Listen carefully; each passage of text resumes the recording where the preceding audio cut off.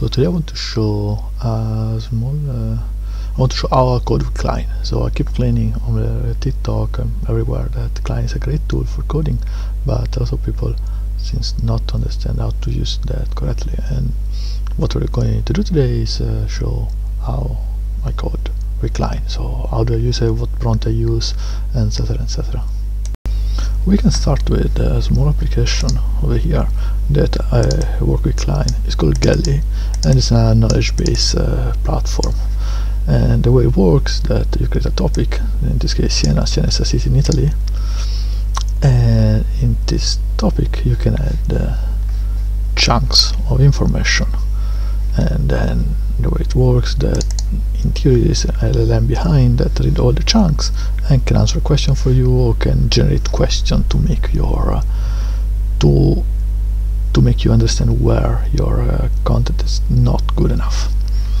And in this case answers number, so this Siena is just a topic and there's just one single chunk, there is nothing in the chunk, and so the LLM does not know how this will work, right? So if I ask a question to the model, it's actually smarter than expected. Answers number 2, that's why. Anyway, it's supposed to read the information in the chunks and understand which answer is correct. And the question number 2, this one is wrong, this one is correct. Now suppose this does not really work, because I mean I can edit it, but I cannot delete it. So you should want to delete this question, okay, and the method not allow. And in general we would like to fix this method not allow, right? We would like to make this work. Can go back, and in this case we can go back to Cline, and this is the Galley project. You can see over the top is not super big, and but we can start asking questions and try to fix the code. There is there's a main file, and I mean it's not super complex, right? I work on bigger code bases, but it's not even a small project, right? There is some files here, some file there. The configuration, it needs to work with testing, etc, etc. So it's not a trivial, it's not a standard to-do app that you can have in a lot of tutorials. And moreover, what we're trying to do is not the standard adding a feature. It's actually needs to understand the code base, needs to fix it, and needs to understand how to fix it following the code base structure. And I can start over here. You should be able to see the code is not working when trying to delete an auto testing question. Auto testing question are the one that you see before, right? So the question that tests if the model understands the content. It returns method not allowed. Start from the context.lm to figure out which files we should update to allow deleting a auto testing question. And read those files,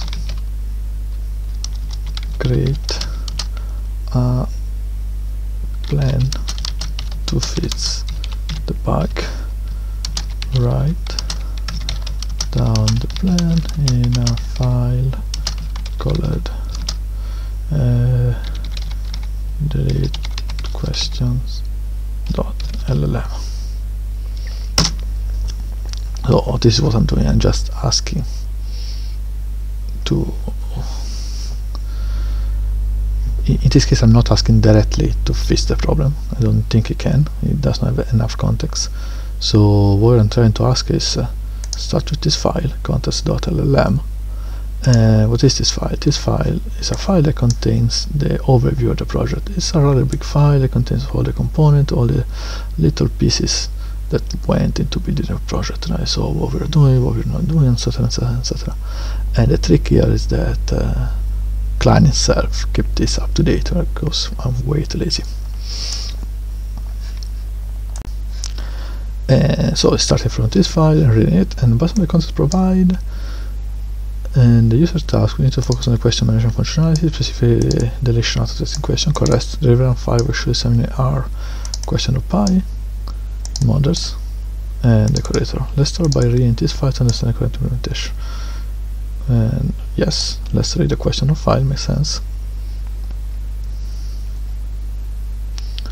After examining the file, I can see that there is a delete question function shown the delete of a testing question. The function is decorated with the required topic right. This is the only user will write a test, so should be able to request. Let's check model file to ensure that the cascade delete for choice is properly set up. Not quite, right? So I know that the problem is that the HTTP method is not allowed, right? So if I click here, what I get is method is not allowed. So most likely there is something wrong here, and I can stop Cline immediately, right? So I can just immediately tell him what to do in this case without making him go through iteration that are not needed. The error is method not allowed. Check which HTTP method we use. HTTP method, most likely what you want here is correct verb we use. You can check that. You can check that in the HTML template for topics, and let's make sure that the method is implemented in the Flask route. So you see what happened here. I was not interested in keep going through checking the models, right? The models I know is not a problem. So I directed him directly to check the file. Okay, resume task. So we want to read the topic.html file, which makes more sense. Yes. And then he understands that the issues the question are not rendered in this file. It's actually correct. So what's happening here? We render the question partial, so he needs to go reading the question partial, of course. And then here we figure out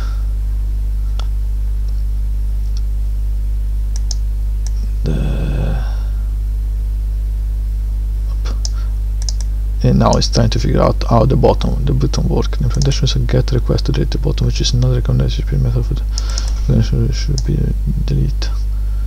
Now let's check the flat route in the question file to see if the delete is permitted by 200 delete request. So this went perfectly as expected. As an engineer, this is what I will do. I will go to check what method we are using, and okay, I figure out that this is using a get method, and then I will go check if the actually get method is used.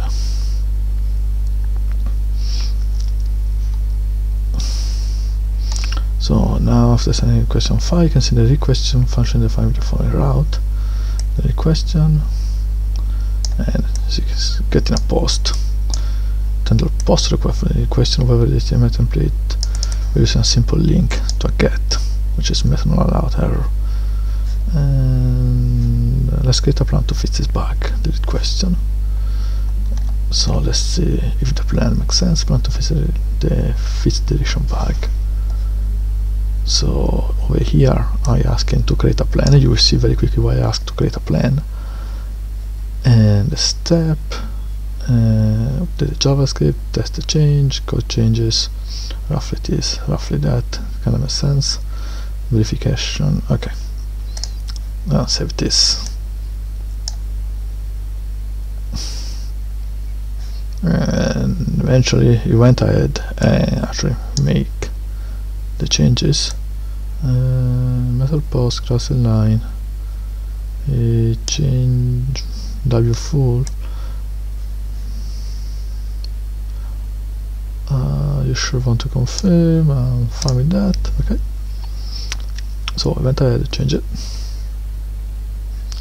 And before moving forward, let's make sure this works. So it's automatically, the code should be automatically reload, but this is not always the case with HTML templates. So what we do here is just try to reload it. Wrong question, and we can try to delete this one. Are you sure to want to delete it? Okay, worked perfectly fine. Now at this point, as I was mentioned at the beginning of the video, I can tell you that this contents element file is automatically kept updated by Cline. And yes, let's fix this as well. I don't know what you need to do, but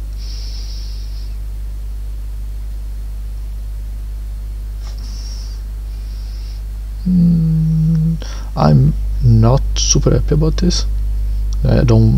Does not add much to this file. So in this specific case, I would say not to do this. Let's stop here. Test the project, referring to testing.lm, and commit the changes with commit message appropriate. Here we are.